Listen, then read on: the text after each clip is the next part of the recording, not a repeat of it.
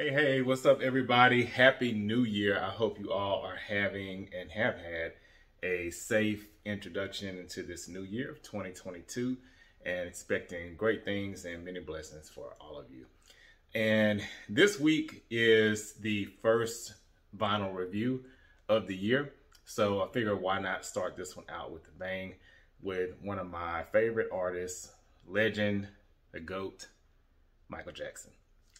So before I get into which album this is, some of you may, well, if you didn't read the title, you may be thinking I'm reviewing the Thriller album or maybe Off the Wall.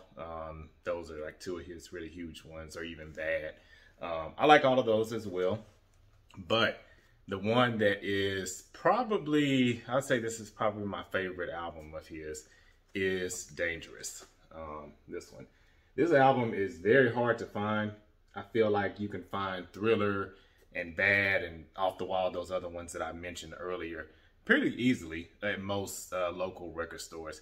But I'm telling you, this Dangerous album, first of all, it features my all-time favorite song from Michael Jackson, which is Remember the Time. I feel like anytime that song is played, or even if I'm just watching the music video, if I'm in a bad mood, there's no way I'm going to be in a bad mood still when I'm listening to this song or watching the video. It's just such a, I don't know, the vibe, it's just the beat, it just everything is just so dope. And this album cover, I mean, hey, get into these details here. I don't know if y'all can see that, but very detailed, very intricate. I mean, this is dope. Probably my favorite album cover of his as well. Now, what's interesting about this album is this is the only one where Teddy Riley was so heavily involved in it. So for those that don't know, Teddy Riley, or you don't know who he is, let me back up a little bit. So Teddy Riley really is responsible for ushering in what is now called the New Jill Swing or New Jack Swing. So that was in the late 80s, early 90s.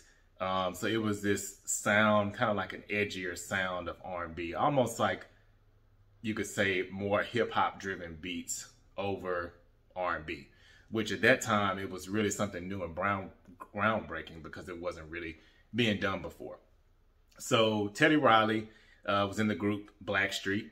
He's also a very, very talented producer and songwriter in his own right. And he's just produced many, many hits. I think, honestly, until he did the verses, I think that was, last year now? 2 years ago, I guess now, with Babyface. I think a lot of people really didn't realize some of the hits that Teddy Riley has. I mean, his catalog is not to be played with. And I would say, to me, the best moments of his catalog some of those best moments are on this album. So, of course, like I mentioned, Remember the Time is on here. In the Closet, that's one of my favorite Michael Jackson songs, too, even though it wasn't, I would say, like a huge, huge hit. Jam, y'all remember that with Michael Jordan in the video.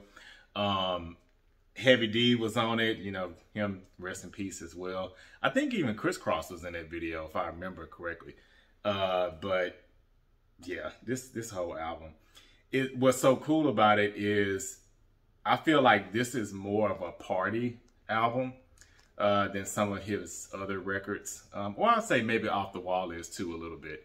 But what's so great is it's a perfect mix of ballads and then also your, what would you call, like club jams or something like that too.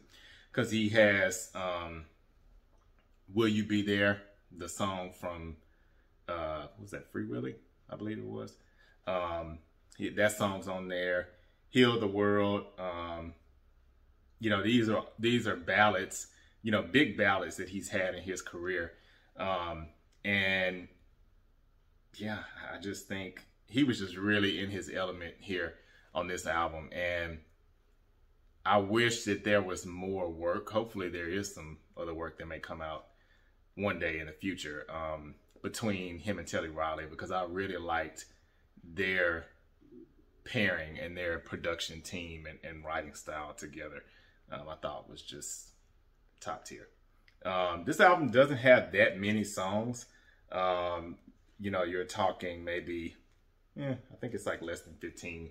So this is the track listing on the back. So for those that may not be familiar with all of these songs, these are the ones on here. So this one, I feel like this is one of the forgotten albums of Michael Jackson's catalog, and not because it was unsuccessful.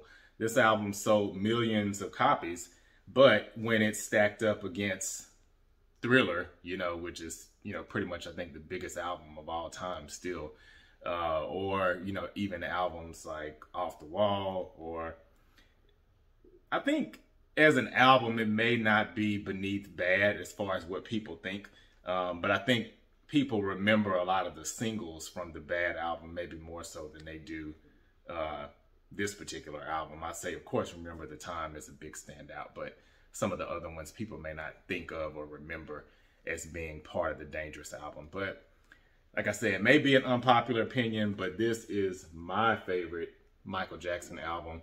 It's actually the only one I have in my vinyl collection, so I plan on getting more.